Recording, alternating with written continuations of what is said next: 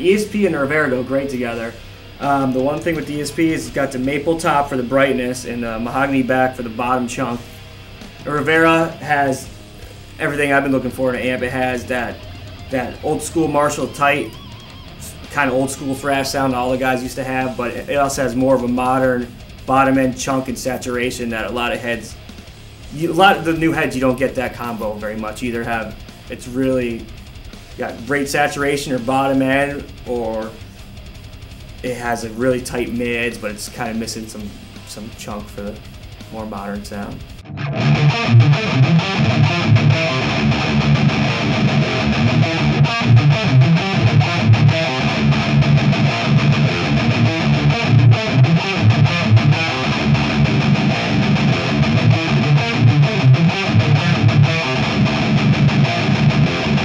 Yeah, this is Jon Donais signature model. Let's see here, where do we start? It's a maple top, mahogany back. It's a mahogany neck, and what I do is I have them keep it unfinished because when you sweat a lot, if it's painted, you know, it gets all gucky and kind of sticky and disgusting. So with this, you can sweat as much as you want, and it never really bothers my playing. We got Spurzl locking tuners on the back. EMG 85, EMG 81. I put the knob there because anyone who plays with me with their fingers out like this, you know, like I'm doing fast alternate picking.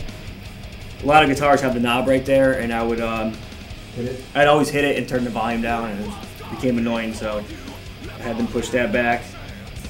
Having this kind of bridge I love because you're leveled. It's not like a Les Paul where you're kind of forces you to have your arm come up a little bit. You're just completely leveled. It's real comfortable.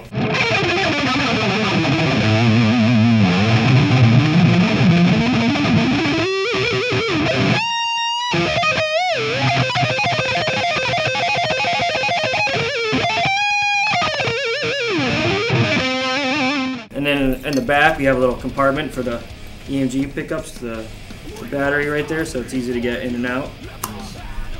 And it's just a totally simple, easy guitar that feels and sounds great.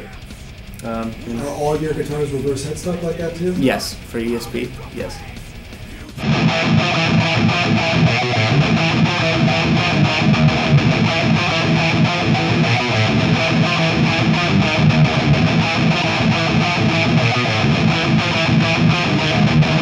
What's the new record called? When is it coming out?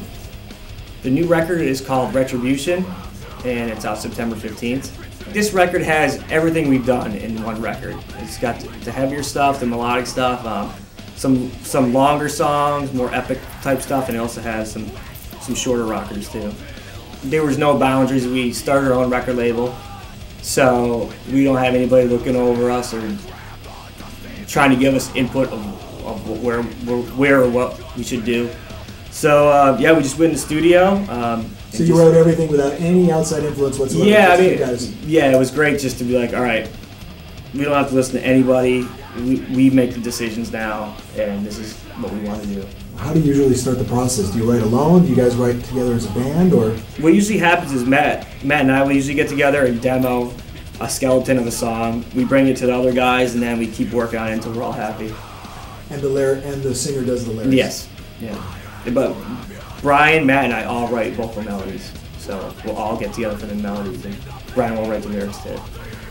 Did you use the ESP and the Rivera on that record? Yeah, for the record, I use my natural ESP that some of you might have seen me play live, and the Rivera is all the rhythm tracks and all the lead tracks on the whole record. We'll be going out, I believe we start September 24th. We're doing a US tour, and the Rivera and the ESP will be on stage every night with me.